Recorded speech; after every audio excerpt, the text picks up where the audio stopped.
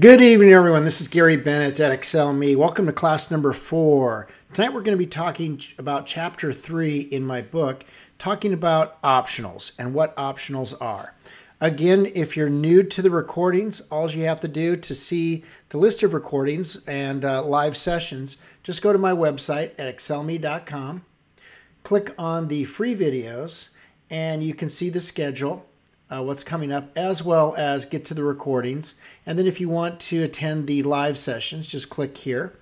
And then if you want to subscribe to my YouTube channel or see all the other videos, click that. And if you do subscribe, you get automatic postings whenever I update a video. All right, so let's talk about optionals. Optionals are new to Swift. So they're new to most programmers. It's a new concept, even if you were a previous Objective-C programmer, iOS or Mac programming before. Optionals are new, and they're a little bit different. They're not hard, but they just take a little bit to get used to. So what are optionals? Optional values are when a value may be present. An optional means there is a value assigned to a variable, or there may not be. Okay, so back in the Objective-C days, we would say that would be nil. Well, nil isn't the same in Swift. Nil would be a pointer to nothing, okay? So it would just be a pointer with no value in it, okay? In Swift, nil doesn't mean that at all, okay? So in Swift, nil is not a pointer because there's no pointers in Swift. It's the absence of a value. Optionals of any type can be set to nil, not just the object types. So anytime a variable may or may not have a value, that's when we use optionals. So let's look at a playground app showing this example in the book, and we'll talk about it as well. Let me get it up here. Okay.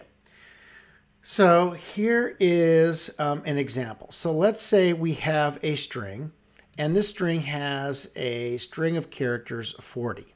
Okay. Now we assign that to our string, and again, that's the same as saying this here, right? Oops, if I can type string. Okay. So my string has the contents of a string of 40. All right. Now there is a function or method that belongs to a string called toInt that will take the value of the string and convert it to an integer and assign it to an integer. So it would look something, if we were to make it look implicit, it would look something like that. Okay, we'll see why we get the little error here in just a second. Okay, so this will give us an integer. So this would convert, and we see here that I get 40. All right.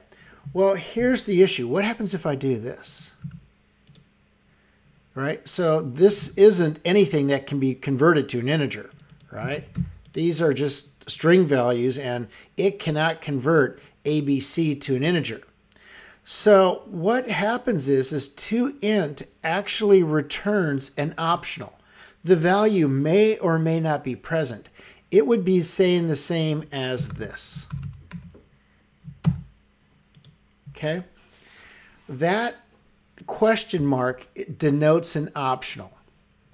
Okay, it's different than this. Notice, look, my compiler squawks at me because it's saying toInt is a optional type.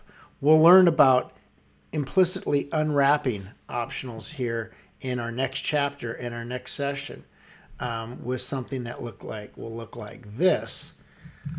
Oops. Gotta use my pop bang here. That's something that will look like that, but we'll talk about that a little bit more in the next section. So optionals may or may not contain a value, and the question mark says that this is of type optional, meaning it may or may not contain a value. And here, look, it's assigned to nil. It doesn't contain a value. All right, so that is optionals in a nutshell from chapter 3. If you want more information, take a look at the book. It explains it. We'll be going over it more in the next free class. Or if you take my courses, we go over it in lots of depth and examples, especially as we're writing our iOS and iPad applications. Well, thanks for attending. Look forward to seeing you for class number 5. Again, these are on Monday nights starting at 5:30 Pacific time. Thanks a lot, and look forward to seeing you for our next class. And for those of you that are attending live, I will go ahead and stop the recording. And if you have any questions, you can type it in the question panel of your GoToWebinar control panel, and I'll be happy to answer it here after I stop the recording. Thanks, everybody.